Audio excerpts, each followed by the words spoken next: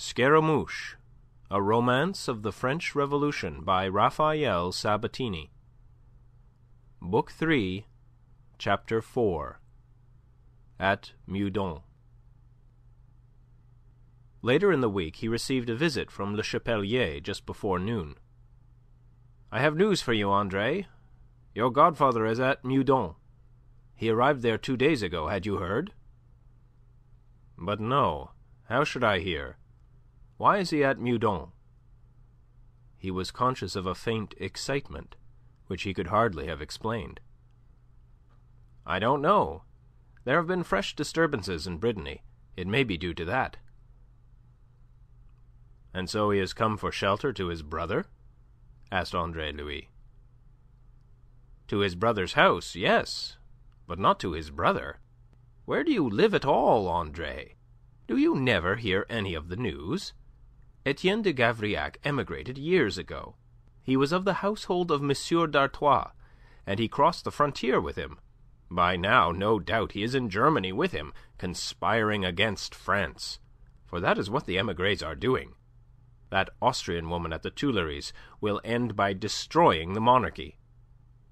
Yes, said Andre Louis impatiently. Politics interested him not at all this morning. "But about Gavrillac?" "Why, haven't I told you that Gavrillac is at Meudon, installed in the house his brother has left? Dieu de Dieu! Don't I speak French, or don't you understand the language? I believe that Rabouillet, his intendant, is in charge of Gavrillac. I have brought you the news the moment I received it. I thought you would probably wish to go out to Meudon." "Of course. I will go at once. That is, as soon as I can. I can't today, nor yet tomorrow. I am too busy here." He waved a hand towards the inner room, whence proceeded the click-click of blades, the quick moving of feet, and the voice of the instructor, Leduc. Well, that is your own affair. You are busy. I leave you now. Let us dine this evening at the Café de Foy. Kersain will be of the party." "A moment!" Andre Louis' voice arrested him on the threshold. "Is Mademoiselle de Kercadiou with her uncle?" "How the devil should I know? Go and find out." He was gone, and Andre Louis stood there a moment deep in thought. Then he turned and went back to resume with his pupil, the Vicomte de Villeniort, the interrupted exposition of the Demi-contre of Danet, illustrating with a small sword the advantages to be derived from its adoption. Thereafter he fenced with the Vicomte, who was perhaps the ablest of his pupils at the time, and all the while his thoughts were on the heights of Meudon, his mind casting up the lessons he had to give that afternoon and on the morrow, and wondering which of these he might postpone without deranging the academy. When, having touched the Vicomte 3 times in succession, he paused and wrenched himself back to the present. It was to marvel at the precision to be gained by purely mechanical action. Without bestowing a thought upon what he was doing, his wrist and arm and knees had automatically performed their work, like the accurate fighting engine into which constant practice for a year and more had combined them. Not until Sunday was Andre Louis able to satisfy a wish which the impatience of the intervening days had converted into a yearning. Dressed with more than ordinary care, his head elegantly coiffed by one of those hairdressers to the nobility, of whom so many were being thrown out of employment by the stream of emigration which was now flowing freely, Andre Louis mounted his hired carriage and drove out to Meudon. The house of the younger Kercadiou no more resembled that of the head of the family than did his person. A man of the court, where his brother was essentially a man of the soil, an officer of the household of Monsieur le Comte d'Artois, he had built for himself and his family an imposing villa on the heights of Meudon, in a miniature park, conveniently situated from him midway between Versailles and Paris, and easily accessible from either. M. d'Artois, the royal tennis player, had been amongst the very first to emigrate. Together with the Condés, the Contis, the Polignacs, and others of the Queen's intimate council, old Marshal de Broglie and the Prince de Lambesc, who realized that their very names had become odious to the people, he had quitted France immediately after the fall of the Bastille. He had gone to play tennis beyond the frontier, and there consummate the work of ruining the French monarchy upon which he and those others had been engaged in France. With him, amongst several members of his household, went Etienne de Kercadiou, and with Etienne de Kercadiou went his family, a wife and 4 children. Thus it was that the Seigneur de Gavrillac, glad to escape from a province so peculiarly disturbed as that of Brittany, where the nobles had shown themselves the most intransigent of all France, had come to occupy in his brother's absence the courtier's handsome villa at Meudon. That he was quite happy there is not to be supposed. A man of his almost Spartan habits, accustomed to plain fare and self-help, was a little uneasy in this sybaritic abode, with its soft carpets, profusion of gilding, and battalion of sleek, silent-footed servants. For Kercadiou the younger had left his entire household behind. Time, which at Gavrillac he had kept so fully employed in agrarian concerns, here hung heavily upon his hands. In self-defence he slept a great deal, and but for Aline, who made no attempt to conceal her delight at this proximity to Paris and the heart of things, it is possible that he would have beat a retreat almost at once from surroundings that sorted so ill with his habits. Later on, perhaps, he would accustom himself and grow resigned to this luxurious inactivity. In the meantime, the novelty of it fretted him, and it was into the presence of a peevish and rather somnolent M. de Kercadiou that Andre Louis was ushered in the early hours of the afternoon of that Sunday in June. He was unannounced, as had ever been the custom at Gavrillac.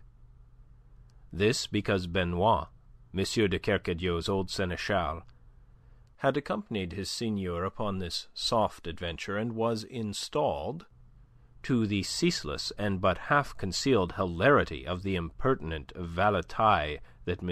Etienne had left, as his maître d'hôtel here at Meudon. Benoit had welcomed M. Andre with incoherencies of delight. Almost had he gambolled about him like some faithful dog, whilst conducting him to the salon and the presence of the Lord of Gavrillac, who would, in the words of Benoit, be ravished to see M. Andre again. "Monseigneur! Monseigneur!" he cried in a quavering voice, entering a pace or two in advance of the visitor. "It is Monsieur Andre. Monsieur Andre, your godson, who comes to kiss your hand. He is here, and so fine that you would hardly know him. Here he is, Monseigneur. Is he not beautiful?" And the old servant rubbed his hands in conviction of the delight that he believed he was conveying to his master. Andre Louis crossed the threshold of that great room, soft carpeted to the foot, dazzling to the eye. It was immensely lofty, and its festooned ceiling was carried on fluted pillars with gilded capitals. The door by which he entered, and the windows that had opened upon the garden, were of an enormous height, almost, indeed, the full height of the room itself. It was a room overwhelmingly gilded, with an abundance of ormolu incrustations on the furniture, in which it nowise differed from what was customary in the dwellings of people of birth and wealth. Never, indeed, was there a time in which so much gold was employed decoratively as in this age, when coined gold was almost unprocurable, and paper money had been put into circulation to supply the lack. It was a saying of Andre Louis' that if these people could only have been induced to put the paper on their walls and the gold into their pockets, the finances of the kingdom might soon have been in better case. The seigneur, furbished and beruffled to harmonize with his surroundings, had risen, startled by this exuberant invasion on the part of Benoit, who had been almost as forlorn as himself since their coming to Meudon. "What is it? Eh?" His pale, short-sighted eyes peered at the visitor. "Andre," said he, between surprise and sternness, and the colour deepened in his great pink face. Benoit, with his back to his master, deliberately winked and grinned at Andre Louis to encourage him not to be put off by any apparent hostility on the part of his godfather. That done, the intelligent old fellow discreetly effaced himself. "What do you want here?" growled M. de Kercadiou.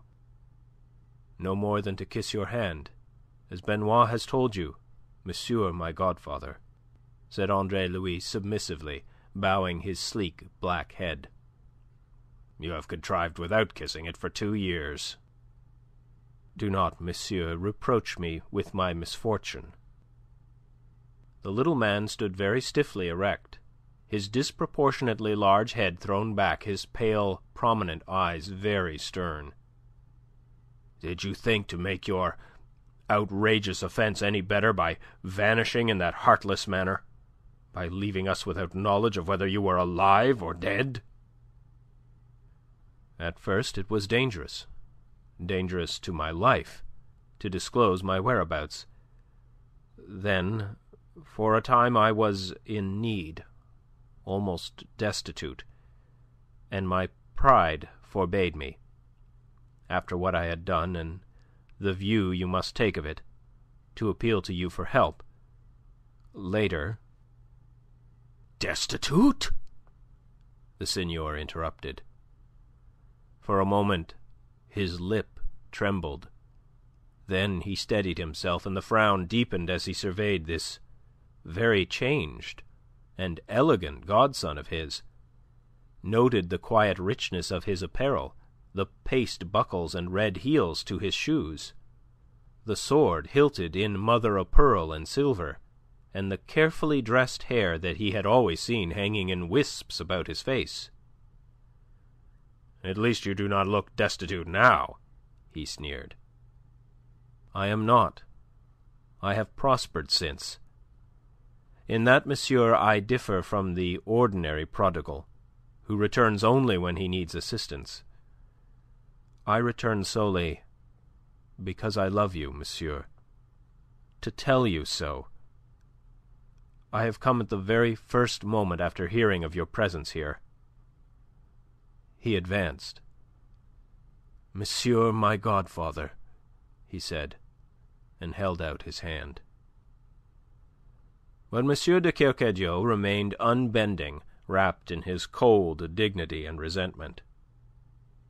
"Whatever tribulations you may have suffered, or consider that you may have suffered, they are far less than your disgraceful conduct deserved, and I observe that they have nothing abated your impudence. You think that you have but to come here and say, 'Monsieur, my godfather,' and everything is to be forgiven and forgotten. That is your error. You have committed too great a wrong. You have offended against everything by which I hold, and against myself personally, by your betrayal of my trust in you. You are one of those unspeakable scoundrels who are responsible for this revolution. Alas, monsieur, I see that you share the common delusion. These unspeakable scoundrels but demanded a constitution, as was promised them from the throne. They were not to know that the promise was insincere, or that its fulfilment would be balked by the privileged orders. The men who have precipitated this revolution, monsieur, are the nobles and the prelates. You dare, at such a time as this, stand there and tell me such abominable lies? You dare to say that the nobles have made the revolution, when scores of them, following the example of Monsieur le Duc d'Aiguillon, have flung their privileges, even their title deeds, into the lap of the people? Or perhaps you deny it? Oh, no. Having wantonly set fire to their house, they now try to put it out by throwing water on it. And where they fail, they put the entire blame on the flames. I see that you have come back here to talk politics. Far from it. I have come, if possible, to explain myself. To understand is always to forgive. That is a great saying of Montaigne's. If I could make you understand. You can't. You'll never make me understand how you came to render yourself so odiously notorious in Brittany. Ah, not odiously, monsieur. Certainly, odiously, among those that matter. It is said even that you were omnes omnibus, though I cannot, will not believe. Yet it is true. Monsieur de Kercadiou choked. And you confess it? You dare to confess it? What a man dares to do, he should dare to confess, unless he is a coward. Oh, and to be sure you were very brave, running away each time after you had done the mischief, turning comedian to hide yourself, doing more mischief as a comedian, provoking a riot in Nantes, and then running away again to become God knows what. Something dishonest by the affluent look of you. My God, man, I tell you that in these past 2 years I have hoped that you were dead, and you profoundly disappoint me that you are not. He beat his hands together and raised his shrill voice to call, Benoit! He strode away towards the fireplace, scarlet in the face, shaking with the passion into which he had worked himself. Dead! I might have forgiven you, as one who had paid for his evil and his folly. Living, I never can forgive you. You have gone too far. God alone knows where it will end. Benoit! The door! Monsieur Andre Louis Moreau, to the door!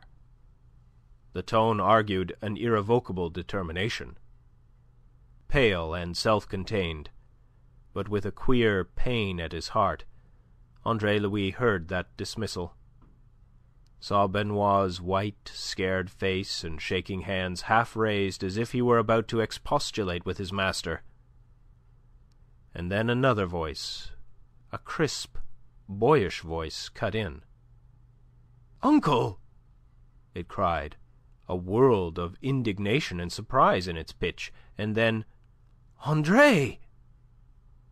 And this time a note almost of gladness, certainly of welcome, was blended with the surprise that still remained. Both turned, half the room between them at the moment, and beheld Aline, in one of the long open windows, arrested there in the act of entering from the garden. Aline, in a milkmaid bonnet of the latest mode, though without any of the tricolour embellishments that were so commonly to be seen upon them. The thin lips of Andre's long mouth twisted into a queer smile. Into his mind had flashed the memory of their last parting. He saw himself again, standing, burning with indignation, upon the pavement of Nantes, looking after her carriage as it receded down the Avenue de Gigan. She was coming towards him now, with outstretched hands, a heightened colour in her cheeks, a smile of welcome on her lips. He bowed low and kissed her hand in silence.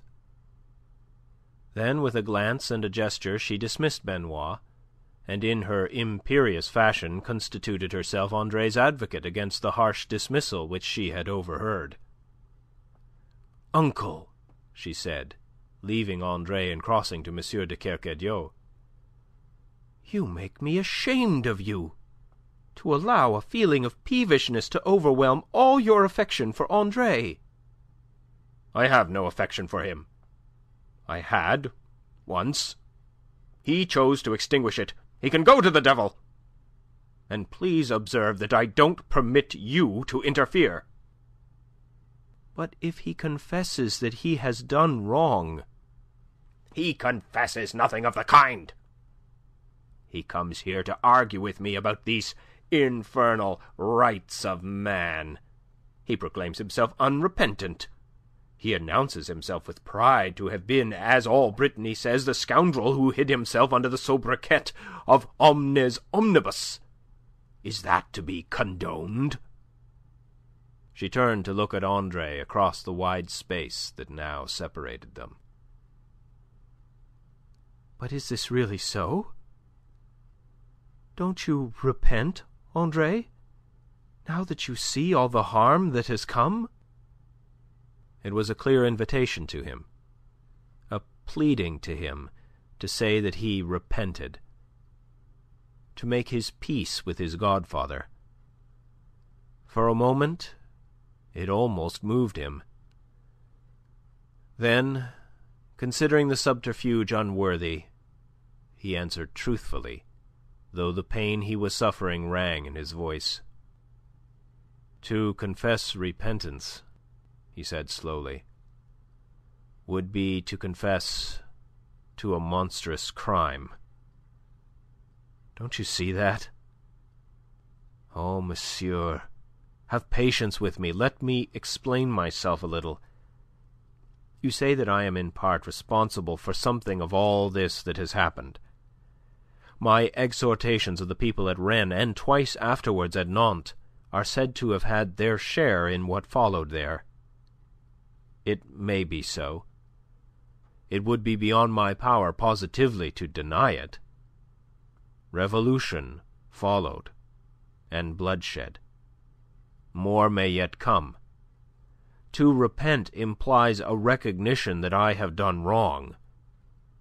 How shall I say that I have done wrong, and thus take a share of the responsibility for all that blood upon my soul? I will be quite frank with you, to show you how far indeed I am from repentance. What I did, I actually did against all my convictions at the time, because there was no justice in France to move against the murderer of Philippe de Vilmorin. I moved in the only way that I imagined could make the evil done recoil upon the hand that did it, and those other hands that had the power but not the spirit to punish. Since then, I have come to see that I was wrong, and that Philippe de Vilmorin and those who thought with him were in the right. You must realize, monsieur, that it is with sincere thankfulness that I find I have done nothing calling for repentance. That on the contrary, when France is given the inestimable boon of a constitution, as will shortly happen, I may take pride in having played my part in bringing about the conditions that have made this possible." There was a pause. M. de Kercadiou's face turned from pink to purple. "You have quite finished?" he said harshly. "If you have understood me, monsieur." "Oh, I have understood you. And I beg that you will go." Andre Louis shrugged his shoulders, and hung his head. He had come there so joyously, in such yearning, merely to receive a final dismissal. He looked at Aline. Her face was pale and troubled, but her wit failed to show her how she could come to his assistance. His excessive honesty had burnt all his boats. "Very well, monsieur. Yet this I would ask you to remember after I am gone. I have not come to you as one seeking assistance, as one driven to you by need. I am no returning prodigal, as I have said. I am one who, needing nothing, asking nothing, master of his own destinies, has come to you driven by affection only, urged by the love and gratitude he bears you and will continue to bear you." "Ah, yes," cried Aline, turning now to her uncle. Here at least was an argument in Andre's favour, thought she. "That is true. Surely that..." Inarticulately, he hissed her into silence, exasperated. "Hereafter, perhaps that will help you to think of me more kindly, monsieur." "I see no occasion, sir, to think of you at all. Again, I beg that you will go." Andre Louis looked at Aline an instant, as if still hesitating. She answered him by a glance at her furious uncle, a faint shrug, and a lift of the eyebrows, dejection the while in her countenance. It was as if she said, "You see his mood. There is nothing to be done." He bowed with that singular grace the fencing-room had given him, and went out by the door. "Oh, it is cruel!" cried Aline in a stifled voice. Her hands clenched, and she sprang to the window. "Aline!" Her uncle's voice arrested her. "Where are you going?" "But we do not know where he is to be found." "Who wants to find the scoundrel?" "We may never see him again." "That is most fervently to be desired." Aline said "Oof!" and went out by the window. He called after her, imperiously commanding her return. But Aline, dutiful child, closed her ears lest she must disobey him, and sped light-footed across the lawn to the avenue there to intercept the departing Andre Louis. As he came forth wrapped in gloom, she stepped from the bordering trees into his path. "Aline!" he cried, joyously almost. "I did not want you to go like this. I couldn't let you," she explained herself. "I know him better than you do, and I know that his great, soft heart will presently melt. He will be filled with regret. He will want to send for you, and he will not know where to send." "You think that?" "Oh, I know it. You arrive in a bad moment. He is peevish and cross-grained, poor man, since he came here. These soft surroundings are all so strange to him. He wearies himself away from his beloved Gavrillac, his hunting and tillage, and the truth is that in his mind he very largely blames you for what has happened, for the necessity, or at least the wisdom, of this change. Brittany, you must know, was becoming too unsafe. The chateau of La Tour d'Azur, amongst others, was burnt to the ground some months ago. At any moment, given a fresh excitement, it may be the turn of Gavrillac, and for this and his present discomfort he blames you and your friends. But he will come round presently. He will be sorry that he sent you away like this, for I know that he loves you, Andre, in spite of all. I shall reason with him when the time comes, and then we shall want to know where to find you." "At number 13, Rue de Sardes. The number is unlucky, the name of the street appropriate. Therefore both are easy to remember." She nodded. "I will walk with you to the gates." And side by side now they proceeded at a leisurely pace down the long avenue, in the June sunshine, dappled by the shadows of the bordering trees. "You are looking well, Andre. And do you know that you have changed a deal? I'm glad that you've prospered." And then, abruptly changing the subject before he had time to answer her, she came to the matter uppermost in her mind. "I have so wanted to see you in all these months, Andre. You were the only one who could help me, the only one who could tell me the truth. And I was angry with you for never having written to say where you were to be found." "Of course you encouraged me to do so when last we met in Nantes." "What? Still resentful?" "I am never resentful, you should know that." He expressed one of his vanities. He loved to think of himself a stoic. "But I still bear the scar of a wound that would be the better for the balm of your retraction." "Why, then, I retract, Andre. And now, tell me." "Yes, a self-seeking retraction," said he. "You give me something that you may obtain something." He laughed quite pleasantly. "Well, well. Command me." "Tell me, Andre." She paused as if in some difficulty, and then went on, her eyes upon the ground. "Tell me the truth of that event at the Feydau." The request fetched a frown to his brow. He suspected at once the thought that prompted it.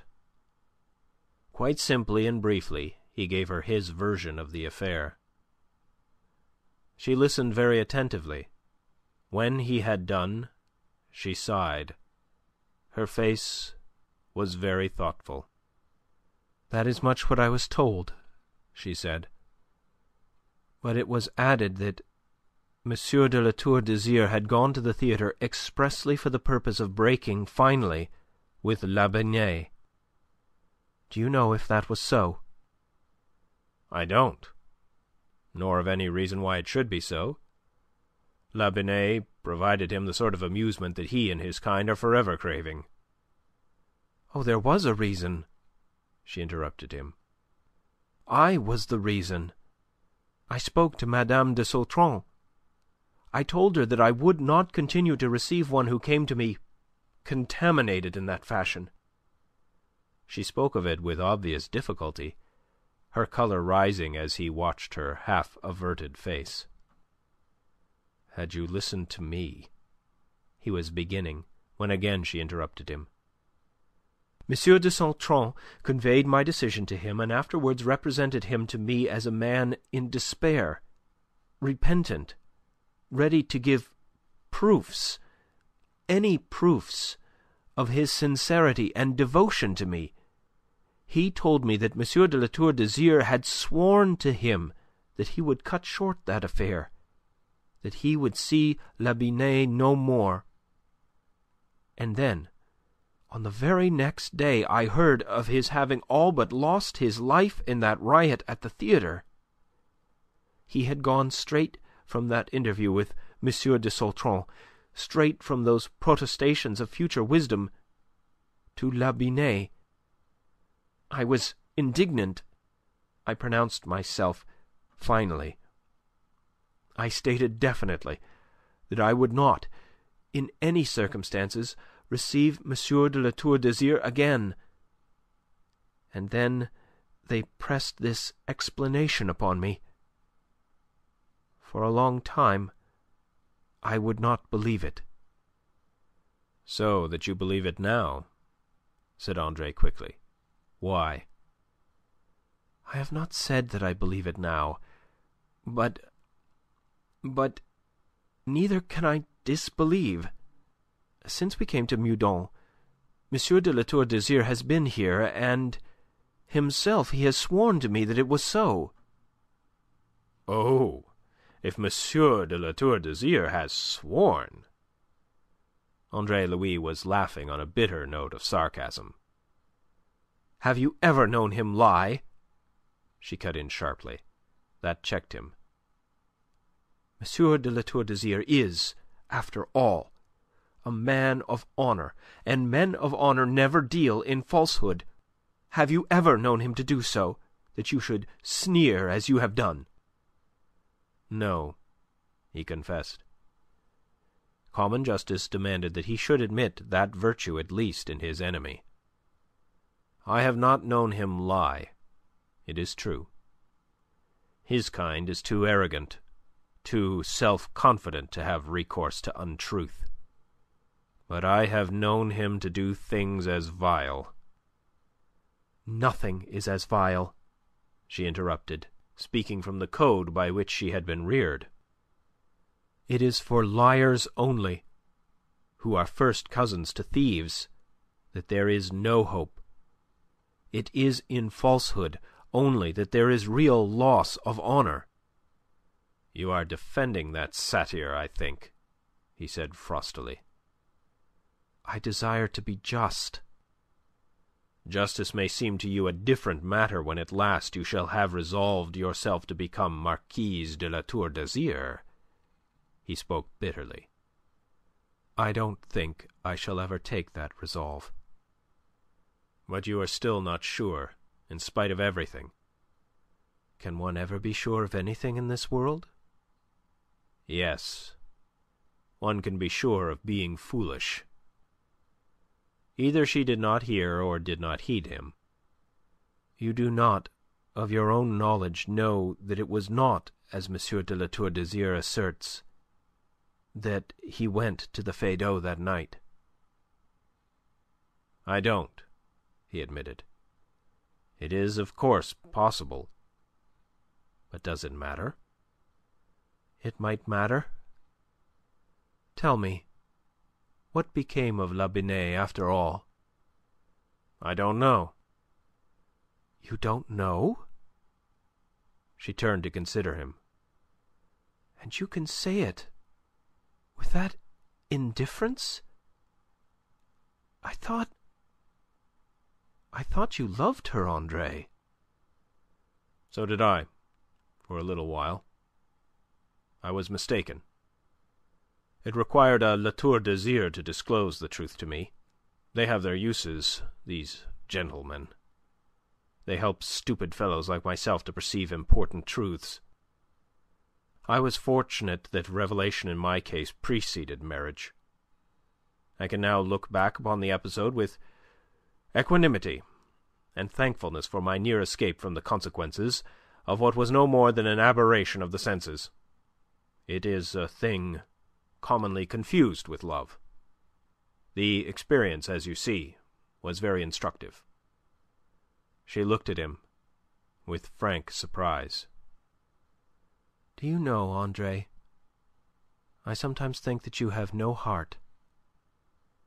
"Presumably because I sometimes betray intelligence. And what of yourself, Aline? What of your own attitude from the outset, where M. de La Tour d'Azyr is concerned? Does that show heart? If I were to tell you what it really shows, we should end by quarrelling again. And God knows I can't afford to quarrel with you now. I shall take another way." "What do you mean?" "Why, nothing at the moment, for you are not in any danger of marrying that animal." "And if I were?" "Ah! In that case, affection for you would discover to me some means of preventing it. Unless..." He paused. "Unless?" she demanded, challengingly, drawn to the full of her short height, her eyes imperious. "Unless you could also tell me that you loved him," said he simply, whereat she was as suddenly and most oddly softened. And then he added, shaking his head, "But that, of course, is impossible." "Why?" she asked him, quite gently now. "Because you are what you are, Aline. Utterly good and pure and adorable. Angels do not mate with devils. His wife you might become, but never his mate, Aline. Never." They had reached the wrought-iron gates at the end of the avenue. Through these they beheld the waiting yellow chaise which had brought Andre Louis. From near at hand came the creak of other wheels, the beat of other hooves, and now another vehicle came in sight and drew to a standstill beside the yellow chaise. A handsome equipage with polished mahogany panels on which the gold and azure of armorial bearings flashed brilliantly in the sunlight. A footman swung to earth to throw wide the gates, but in that moment the lady who occupied the carriage, perceiving Aline, waved to her and issued a command. End Book 3, Chapter 4.